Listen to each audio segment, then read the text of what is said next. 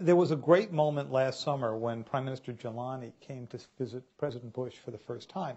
And they had been through all these tensions, and he figured, gee, I better bring him a gift. So the gift is that he was going to close down the madrasa that is run by the Haqqani network up in the tribal area. Well, this is one of those schools where they train, extremists, right? So he ordered the army to go up and clean it out. So the NSA picks up this fabulous conversation. Hey, we're coming up your way in about 2 or 3 days, so if there's anybody important up there, I'd get them out of there. But don't clean the whole place out because we need to bring something back.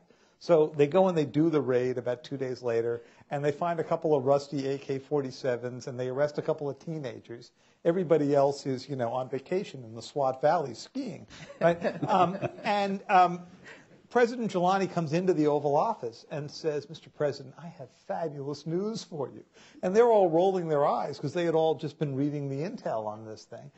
But they couldn't tell him because they didn't want the word to get back to the Pakistanis that they were listening in on the military and the ISI's own conversations. Right. Told you everything you need to know about the relationship in 5 minutes, right?